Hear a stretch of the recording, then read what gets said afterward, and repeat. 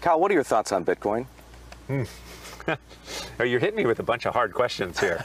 Bitcoin, early on, I summarily dismissed Bitcoin, and I shouldn't have.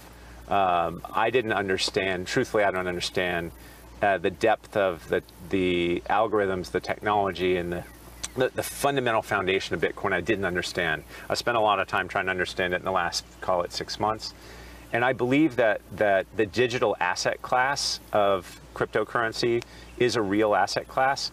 But in terms of kind of how the world views digital currencies, we talk, when you look at global cash positions today, given global QE, they're now north of 110% of global GDP. So we're talking about almost $100 trillion worth of cash in the world.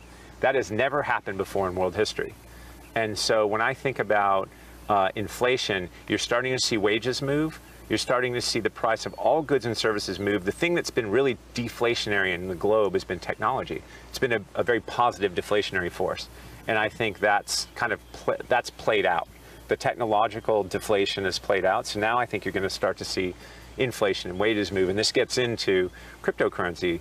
The collective value of cryptocurrency is a little over $100 billion today.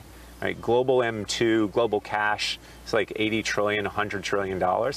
So what's $100 billion? The question is, what's it worth?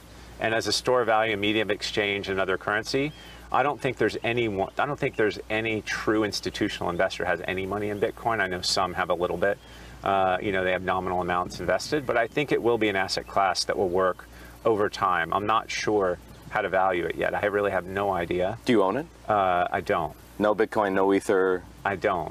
Are you tempted? I say I wish I did. But I think there's a digital... because you could have bought a lot lower. I think there's a digital gold rush that's gone on. I think a whole bunch of people are going to lose a lot of money, right? These ICOs, you're going to see a bunch of them go completely broke. A bunch of them are frauds. And that's going to be problematic for all the people that just rushed in. And so I feel like it's a bit of a mania at the moment, but I think in the long term, it's a viable asset class. So at what point do you get in? Well, I'll let you know when I do.